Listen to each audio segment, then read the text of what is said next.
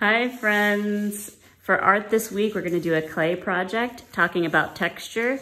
I take down a piece of paper in my working space so that the clay doesn't stick to this table and also helps with my mess.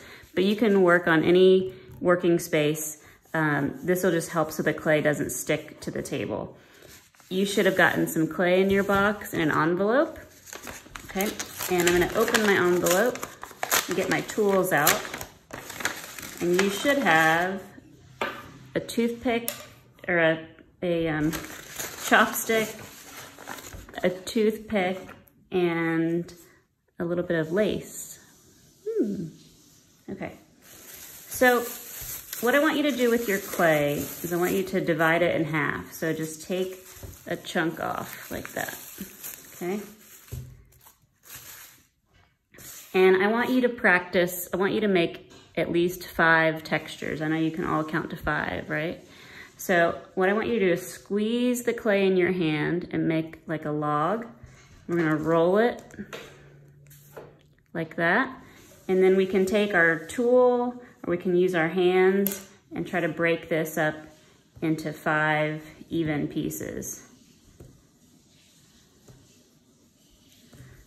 Okay, so now I have 5 pieces. And then each of these I'm gonna take and I'm gonna make a ball. So I can make a ball in my hand or I can make a ball on the table. Just roll it around. I'm gonna roll these around.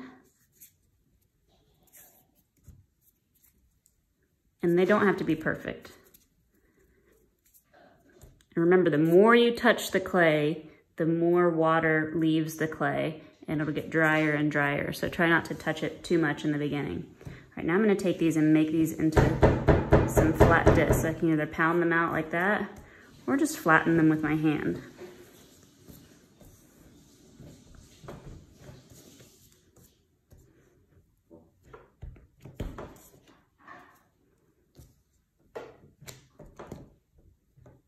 And you can do this one by one or you could do it all at once. It's up to you, okay? And so now I'm gonna take these tools and I can use any other tools around the house that I have permission from my parent or from my adult to use and think about how I can create texture. What is texture? Well, texture could be the wrinkles in my hand. It could be, you know, the feeling of this plastic bag. It can be the smoothness of this clay. So those are all textures. So I want to think about creating a new texture using these tools and whatever other tools I have around. So just play around with creating texture.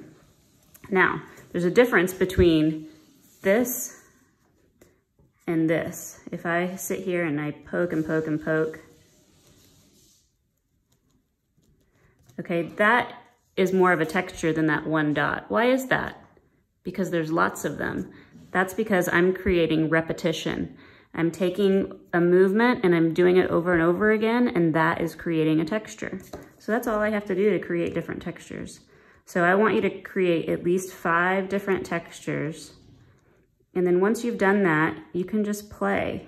And the rest of this clay is just for you to play with.